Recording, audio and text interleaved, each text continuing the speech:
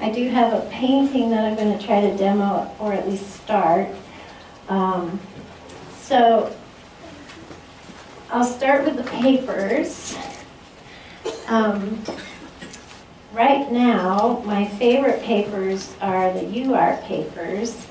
I like the UArt 400 and I like the UArt 320, the wrapper one.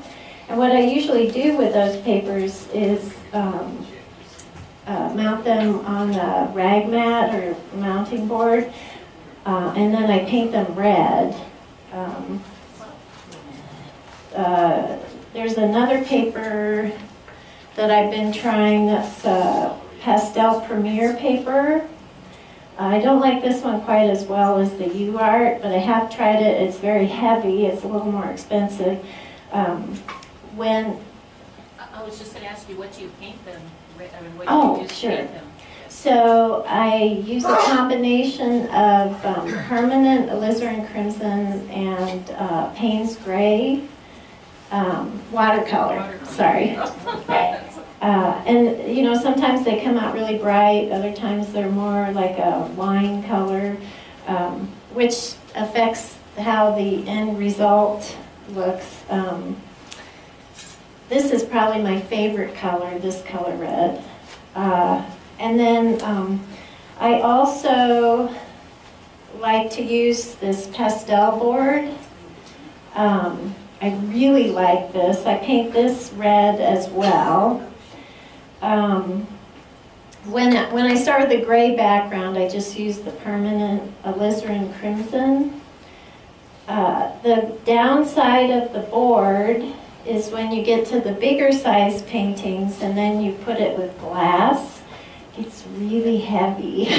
So I have started, I have some really big boards and I've been having my lovely husband here cuts them down for me to smaller sizes. As on the bigger paintings, I try to use the UArt and mount it to gator board to keep it lighter. So that's the paper. Now, you heard that I used to be an engineer. Well, unfortunately, that's bled over into my painting a little bit, a lot. So when I started, I went to classes where they had pastel boxes organized a certain way, and I came to realize that really didn't work for me. And so the last several years, what I've been doing is I keep all my pastels in the original box, and then I label all the different colors. I don't know if you can come look at them afterwards, but I have them by color, and then within the color they're by value. And what I have learned, at least for me, is that keeping them in the same spot, like when I'm painting, this box is on my left-hand side, and I'm going to sound like a real hog when it comes to pastels, but I have my box of Unisons on my right side, and then in my drawers I have my entire box of Schminkies, and then I have all my Terry Ludwigs in there too, and they're all in different drawers. But from a spatial standpoint, I remember where all the colors are, because I always put them back in the same spot. Even if they're in the drawer, I'll use it and then I'll put it back where it belongs. Now, the thing that really helped me with was I started to learn which colors worked for what type of object I was painting.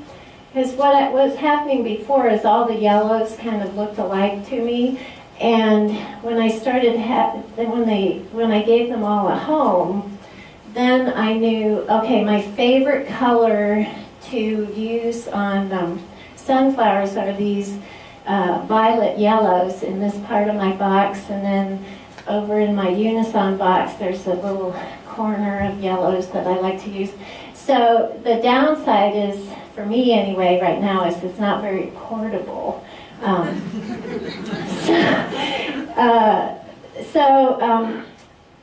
I haven't gone plein air painting in a while, but I'm eventually hoping to kind of manage that and get it down into a smaller size box. I can, now that I've learned all my colors, I can go out and paint again.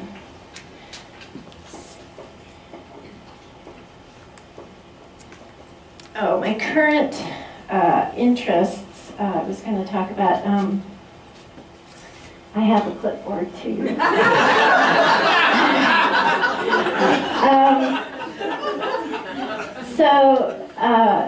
When I started painting, I wanted to do these grand landscapes, and unfortunately what I found was that I was actually really good at doing the shapes like in still lifes. And in fact, one of the first classes I went to was with Anita Louise West, that's right, thank you.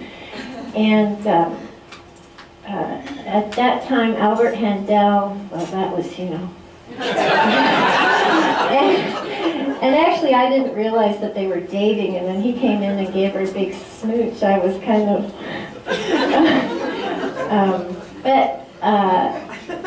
so he came in and he talked to me and he said, "You're really good at these shapes." And I was doing a painting of peppers at the time, and he said, "You should do more of this." And so, you know, since it was Albert Handel, I went, "Oh, sure, right, I'm gonna get right on that." And so I did, and I just started just doing lots and lots of still lifes, and after a while, you know, they got more detailed and sometimes to the point of being very tedious. I wanted to bring this because in the past I've done still lifes where I've had like 4 of these types of pattern vases, and I don't know how I did that, but the point of my story is that, you know, that's kind of my personality. You know, coming from an engineering background, I really was looking for the details, and I wanted to capture all those. And in my journey as an artist, I'm trying to let go a bit. And it's funny because I come into, you know, every year with the show, I'll think, wow, I really loosened up this year, and I'll bring in my painting, and then I'll look around and I'll go, oh, maybe not. You know? Maybe not as much as I thought. So I'm still working on that, and who knows next year, let me see. But it's a journey for me. It's not always easy. I'm sure all of you probably struggle with your personality types. The advantage I had with doing still lifes is, being a mom of 4, I could set them up in my studio and paint from life. It's not, you know, when you have a bunch of kids, it's not very easy to take off and, you know, go into the mountains somewhere and paint for extended period of time. So I now finally, I only have 2 left at home. Oh, that doesn't sound good. So I have my youngest 2 boys are still home. I have a senior and an 8th grader, and of course the 8th grader is the high maintenance one. So he requires a lot of time. But the point of my story was, I've always wanted to be an outdoor painter, but with having kids, you know, I had to find something that worked for me, that kind of schedule. So this year, what I started to do is I tried to do more landscapes from photos, and I'm excited. I signed up finally again. It's been several years. I signed up for a landscape class, but I also thought I can do my still lifes outside. So I brought examples of like these are the pansies from my front porch. This is a bouquet of flowers I set up, and now I didn't paint these outside because you know that darn sun, it moves the whole day. So, and then like I took several trips to the botanical gardens and took pictures of roses and started painting those, which I found not quite as tedious as this, but close. And another thing I discovered was the water lilies at the botanical gardens. I did a few paintings of those. And I really, well, if you look close up, you can see I'm starting to loosen up, especially in the background. Here I had, this is another picture of roses from the botanical gardens. So, to make a long story short, I'm trying, in my journey as an artist, I'm trying to not be so particular and to try to, I think my goal is to, one of my goals is to use the least amount of strokes of the pastel to achieve what I want to achieve. So I want to try to use the least amount of pastel, and I don't always get there. Sometimes I get all fastidious again, but that's the direction I'm trying to move in. And the other thing I discovered that I like to paint this summer was buildings, because those are sort of like really large still lifes, right? So I've been, and I got one in the show, so I have a building painting in the show. So before I start on this, Anne had asked me to to explain how I do these the ceramics like this, and it just so happened that so I don't have slides on this one, but I think it was for the Artist magazine. I did a series of pictures with explanations on how I do the patterned vases. I'm not saying, I don't know if this is the best way to do them, but this is how I would accomplish that. So what I learned when you do a white vase with a blue design is you have to be really careful about the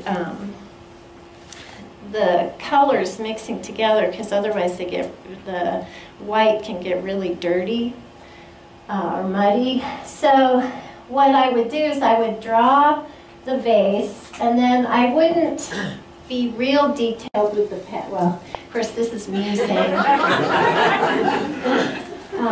Okay, so real detailed for me. I would just approximate the shapes of the flowers or the pattern, and then I would fill in the white area around the pattern, because if I lay that down first, if you do it the opposite way, then you get blue in your white. This way, you don't have that trouble. Go to the next slide. So then I go and I put the blue in. Can everybody see? I don't know if I'm standing. Am I in the way? I'll stand back here. So then I just go and fill in the blue pattern, and for that I usually use a blue-gray color, and then I go to the next slide. And then I'll fill in my background and start to put some of the highlights on. And then, oh, that was the foreground, the reflection in the table. And then, is this One more? Yeah, one more. And then you put the last thing, the most fun thing, is when you get to put those little highlights on. But you have to save that till the end.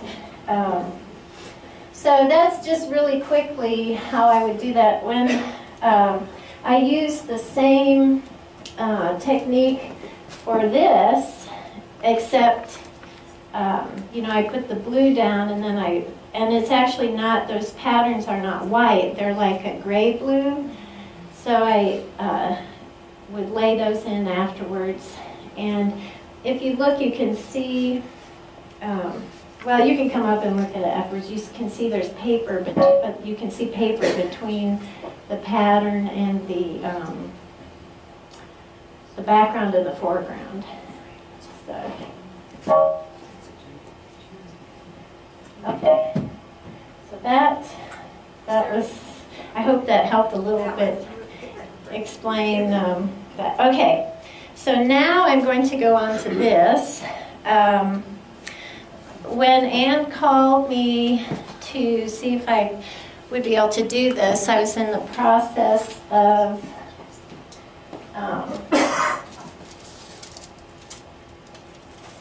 doing a bunch of small flowers that I had taken at the botanical gardens. You know, just this size, and then I was just doing small size work, and I was trying to, my goal was to try to capture the sunlight and how the sunlight falls on the flowers. So these are all from photos. There is a difference between painting from life and painting from photos. I'm sure all of you know that. And so it took me some practice to try to figure out how to interpret the photos so that it's so I got the shadows and the lighting done properly. The interesting thing for me was the biggest challenge was the green. I had a lot of trouble with the green, but I think after some practice I might have figured that out. So. Your work is just stunning. Oh, thank you. Sarah, on your patterns on your vases, you know, they're so small and intricate. Do you use pastel pencils or just straight regular stick pastels? No, I use just straight pastels, and usually I use the side of the pastel. So if there's like lines, I just try to use the side and place it on there, not draw it. I showed you these because what I wanted to explain when I start painting, for me it's really important to, like say, begin with the end in mind. And that is have a clear vision in my head of what I want the painting to look like. So when I was thinking about this demo, I wanted to have something where I could give you a feel for what I do, but so it wasn't so complicated that I couldn't explain it very well. So that was why I went to the botanical, not the Albuquerque Rose Gardens by Hillerman Library, and I walked around. I saw this rose growing, and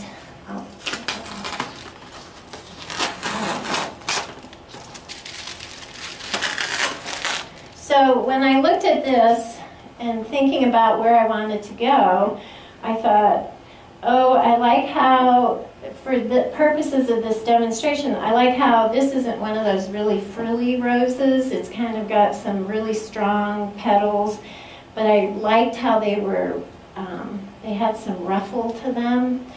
And obviously I like yellow. And I understand yellow better than I understand pink. The other thing I liked about this photo that I took is I could envision having purple or lavender in the background, which I thought would be nice with the yellow. So that's why I selected this photo. And what I did was I did the drawing. Can't really see the drawing in the video, I guess. So I have a drawing. I made changes to some of the petals a little bit because I wanted to get more of the ruffle. I marked in where some of my darker values are. I changed the leaves a little bit. I liked, for example, I really liked how these leaves were, but then there was this jumble of leaves here, which I thought, well, that's not going to work. So I just made up my own leaves there. And then, when I took the picture, there's a bug in it, but I decided that I was going to edit out the bug.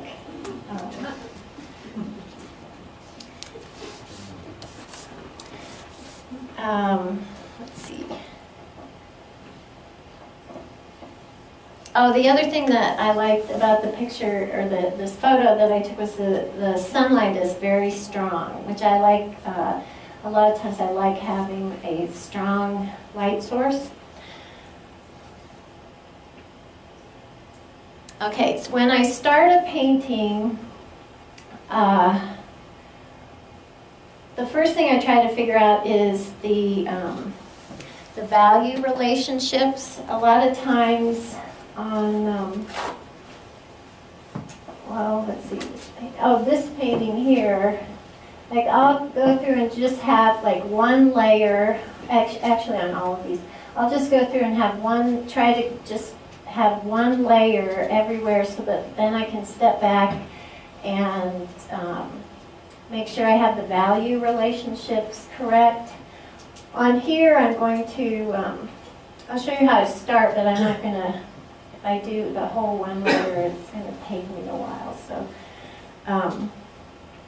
okay, so I'm going to start. Now the other thing, I'm not very good at talking while I'm painting, so I get confused easily. So the first thing that I'm going to do is, because sometimes the red confuses me when I'm trying to get the main color, so I will go in and I'll pick the value and tone that I want for the background, and I will and I'll just lay that in around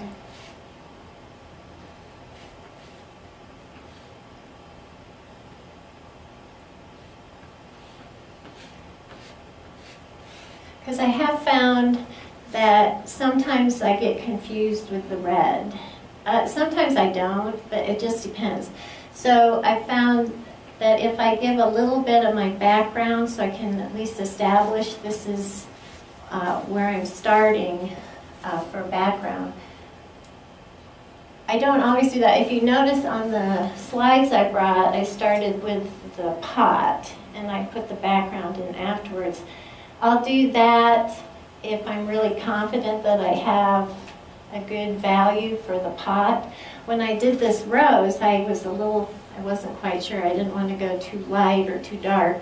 So I'll lay in some of the background to just give me an idea of where I'm going. Do you pre-choose your colors? I see the lids goes over on the side. Oh. Or is that just for the demo? This is just for the demo.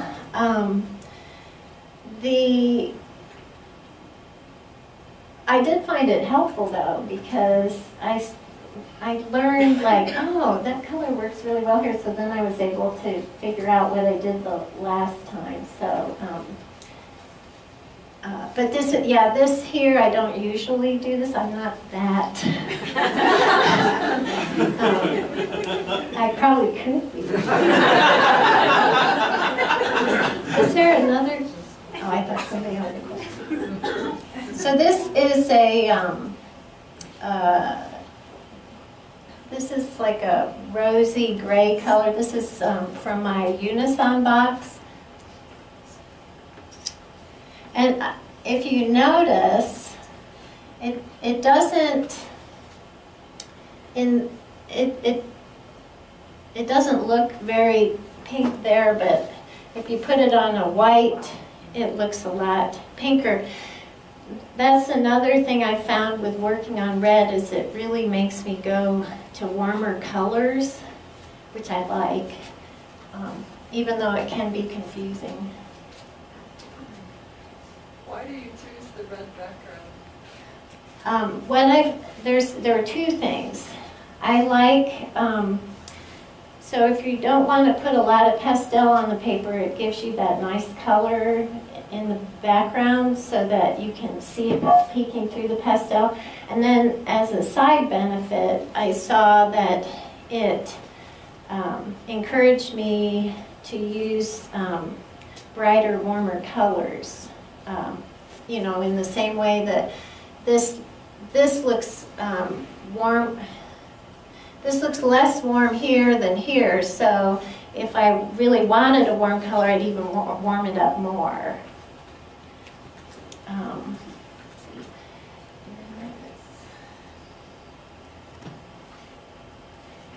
The other thing that I like to do, I don't like to just use one. I'm going to get into trouble if I start talking while I'm painting.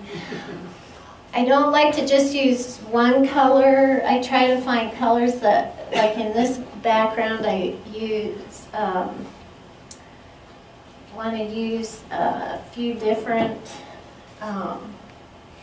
shades and mix them in. This is another color from my Giraud box. But if you also notice, I use the side of my pastel as much as possible.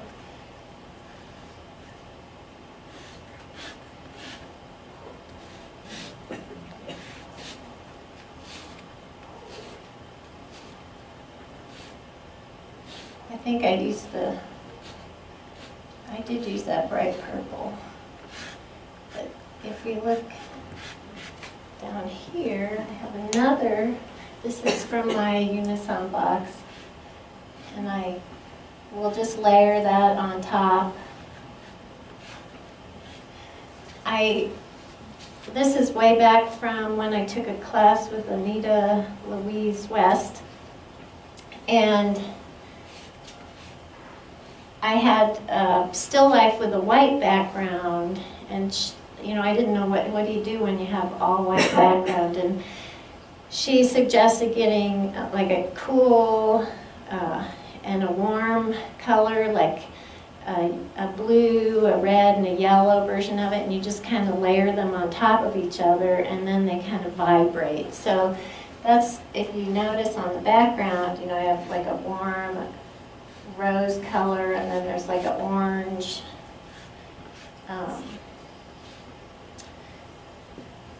What colors did you say again that would vibrate? Oh, if you take a blue and a red and a yellow, and they're like similar value, but you can layer them on top of each other.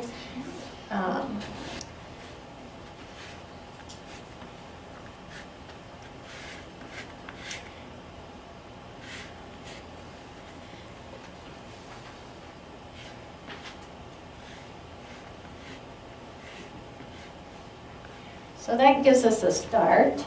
Like I said, I'm not going to do the entire background, at least now, not now. So what I'm going to first do is work on the dark side. Everybody knows that, right? You start with the dark side and you move to the light. So in this case, I'm going to use this brown green from my Giro box and put in some of these darker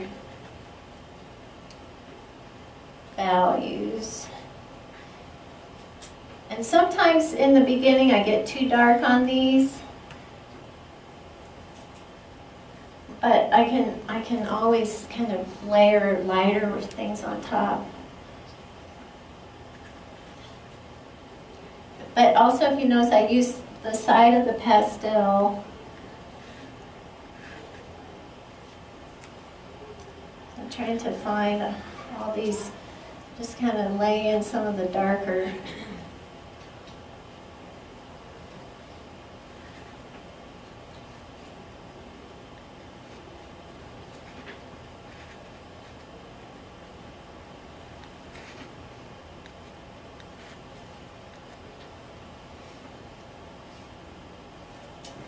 And I'm going to now use the next lighter brown green.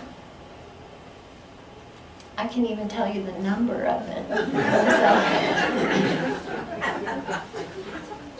It's not, this one actually isn't that much lighter, but it's a little more green.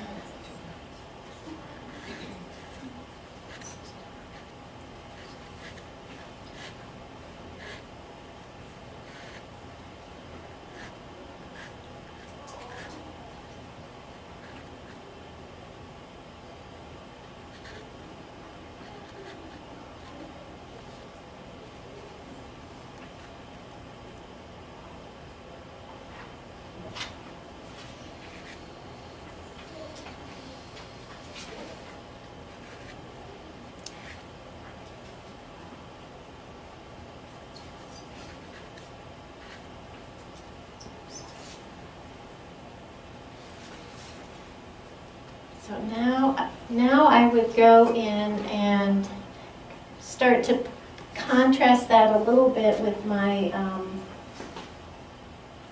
light colors to see how I'm doing. I think it's probably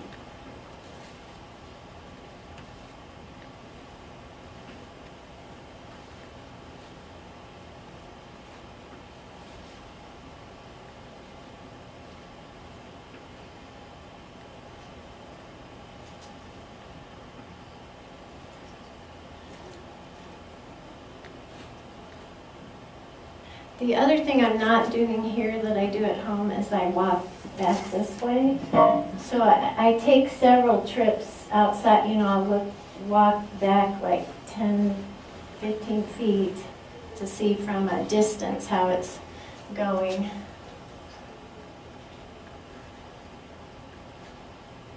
So I got some of my yellows.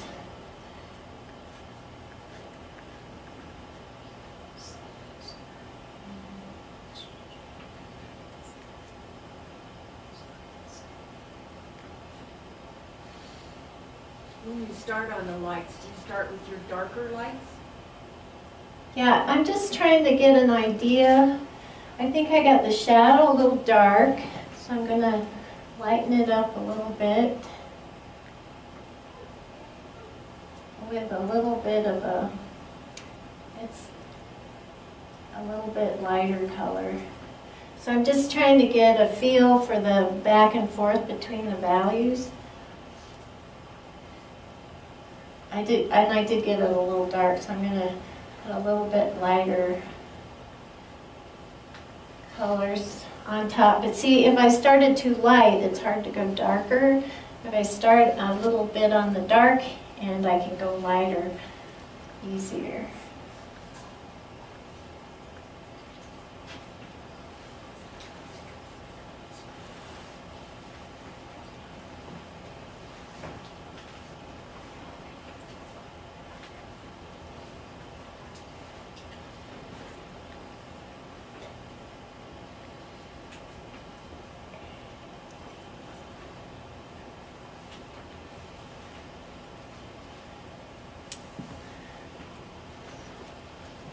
Now, one thing that I like about yellow is, like, there's kind of two ways or for the shadows. There's like a brown kind of shadow in yellow, and then there's the green colored shadows that are probably the reflection of the sky reflecting in the shadow.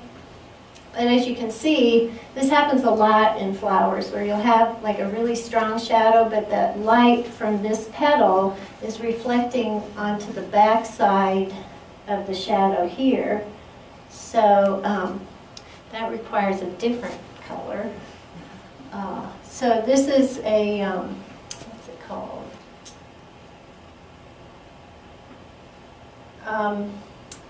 This is from my Unison box, and it is like I think they put black in the yellow, but it looks green to me. That's probably, I got that a little dark, so I'll go back and,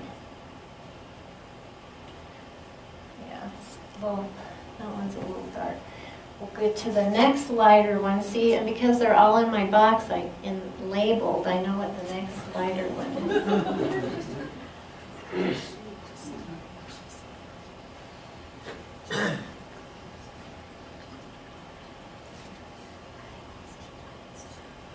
These are a lot of these colors that I'm using. The violet yellow from the Giro box, and then the these yellow greens from the Unison box are yellows I use a lot in the sunflowers too.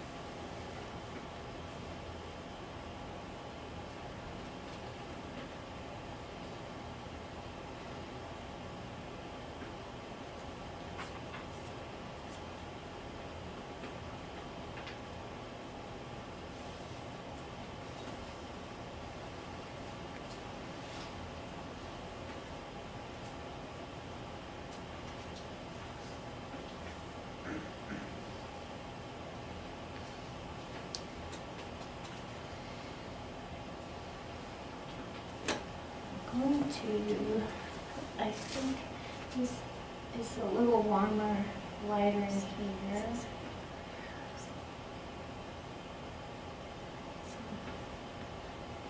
Okay, I think we should add some of the lighter colors in. So, let's see.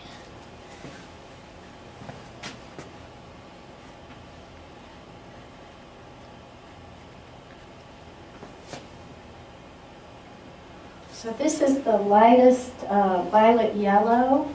I get myself into trouble when I really use the like the chrome yellows. Those are like accents. I tend to use these more muted yellows. The other thing that's fun about the violet yellow is it actually goes to like a purple. There's a purple color. It goes from this, it starts here, and then they start mixing purple in with it till they get to just pure purple. So that's one thing I like about the Giraud pastels. They have several of those types of colors, the brown green, the violet yellow, blue orange, where they start with the orange and go to a blue and kind of have gradients in between. So.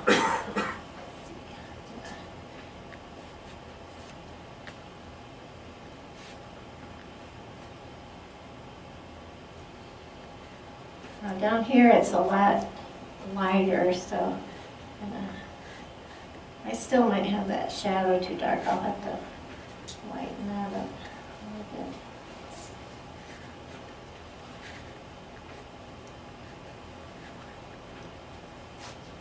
This is lighter in here.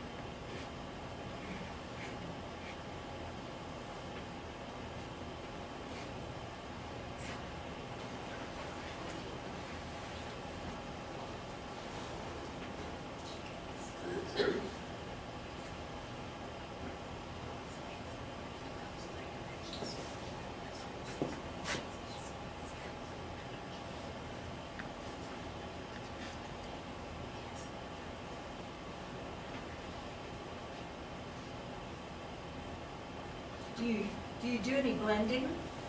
No. I try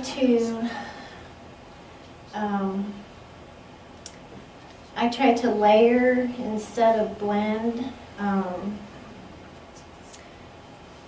So if I feel like I need to blend, like I need two colors mixed together, I'll layer them on top.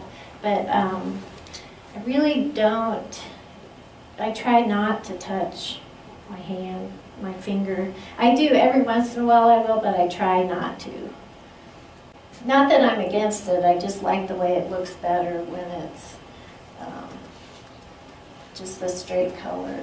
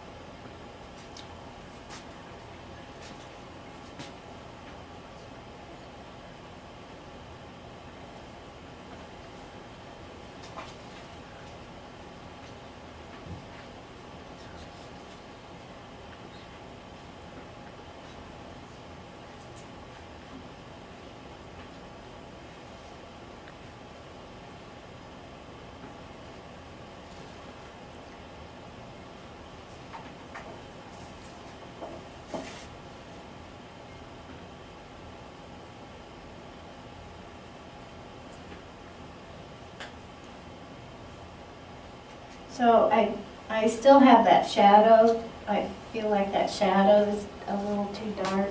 So I'm going to layer a little bit lighter pastel on top. And then,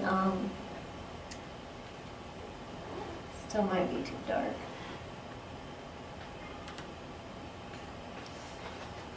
And then I have this color Reseda, which is in my, it's a green, like a greeny brown color. In this area here where there's some sky reflection on the leaf, on the petal, I mean, sorry. And down here at the end, there's some lighter. Here, this is lighter than I got it.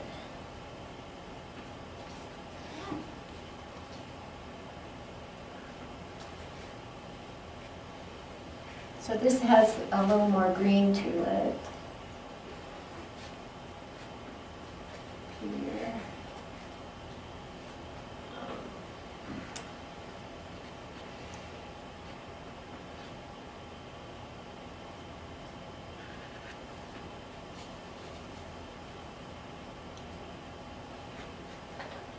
That's too light today.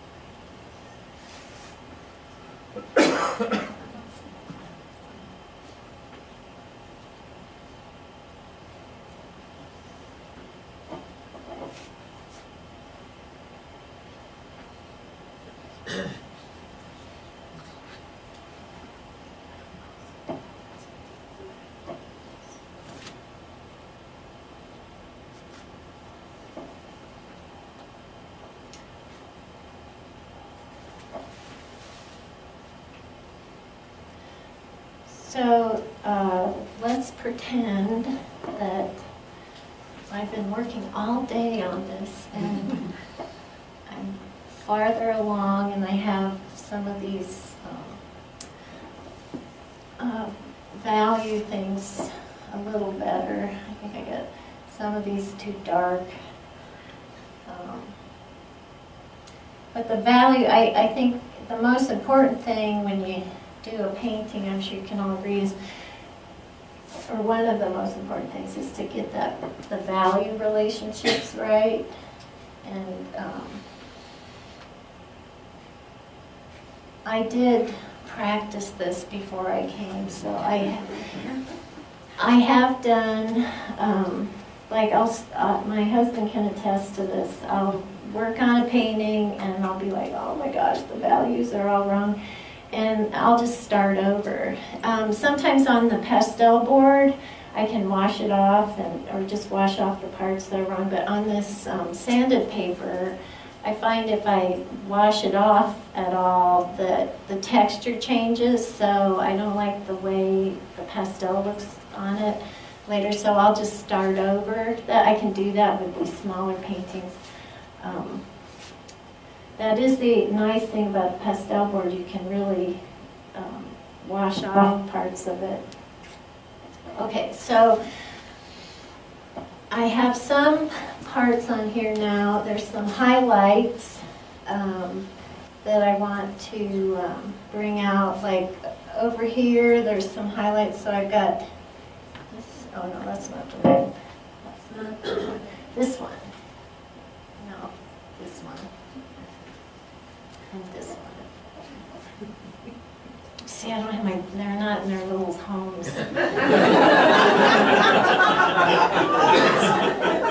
Actually, I did, this is a good one though, because this is, yeah, I'll use a little bit. This is that,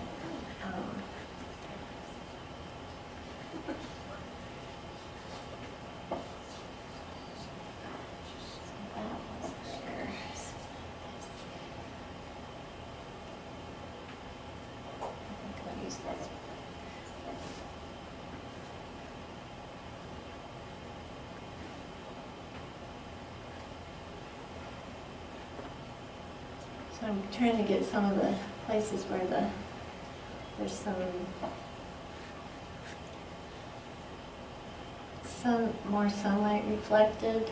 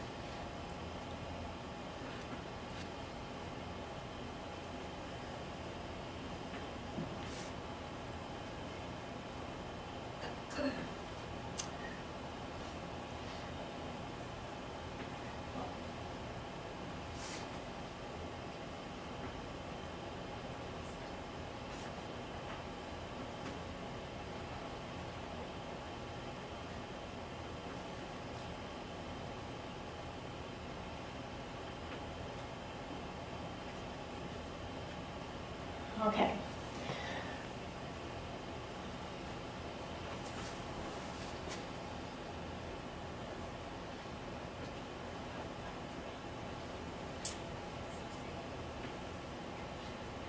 I'm looking at this and thinking I want some more orange. It's too brown in here, so I'm going to take the violet yellow, but it's like more orange now. See if I can get that in there and warm that up a little bit. And then I have orange in there. And then it even goes, this is one of my favorite colors in that. I'm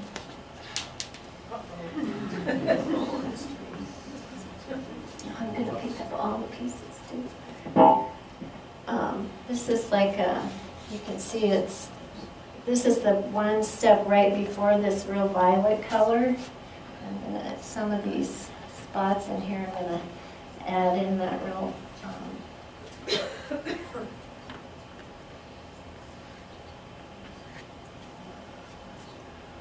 and I need to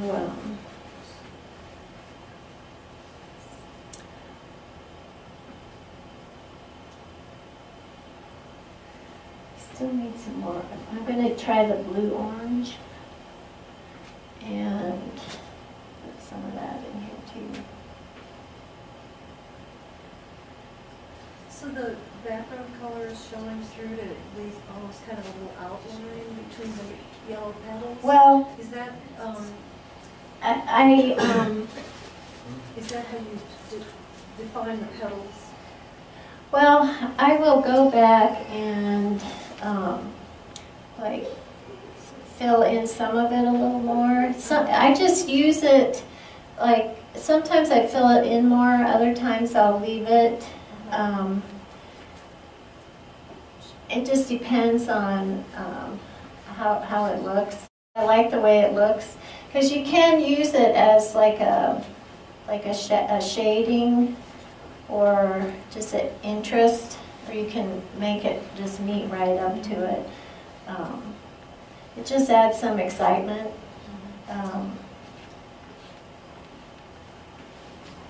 And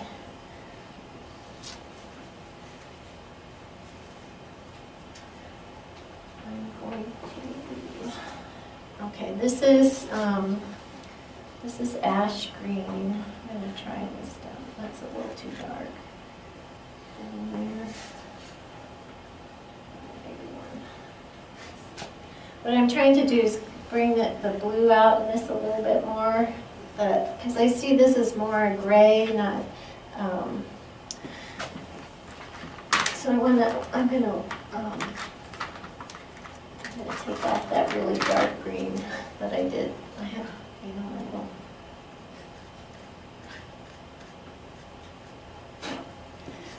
And do a little bit more with just glazing some of the blue over it. And what did I something here.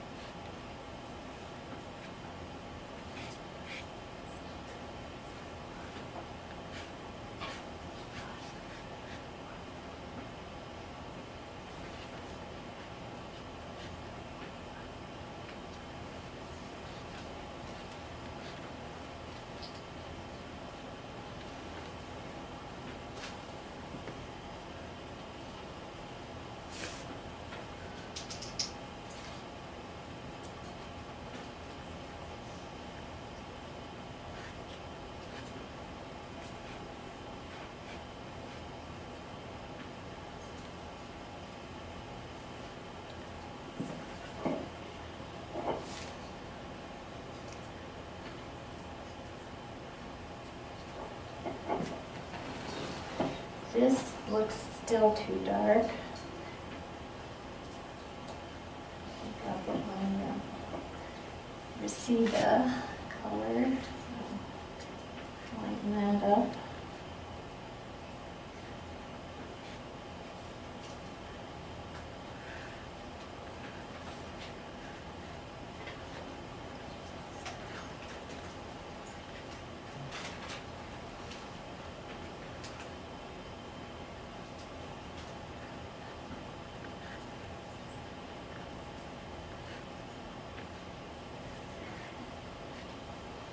So we've got 5 minutes. Okay.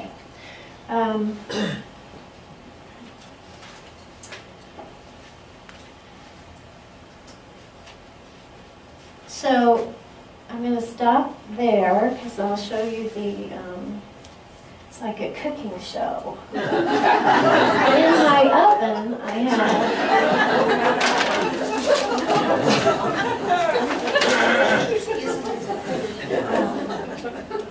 And what temperature and how long are you baking? 350.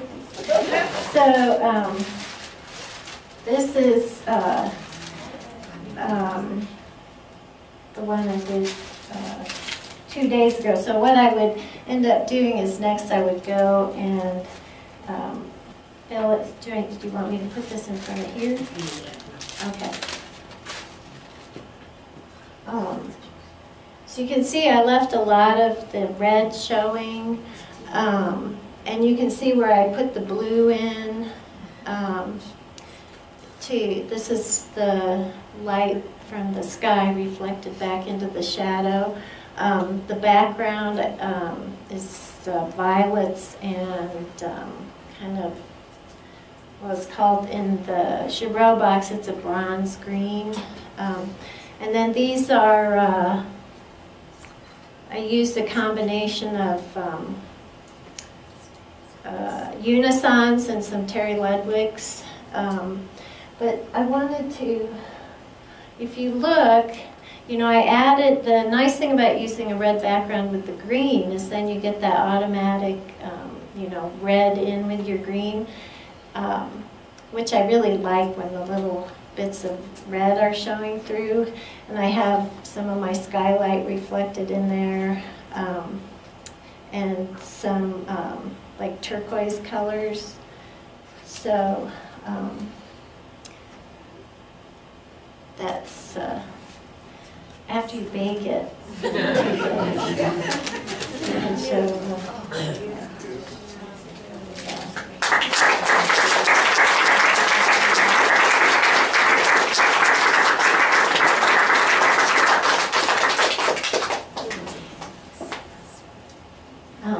so that's all I had.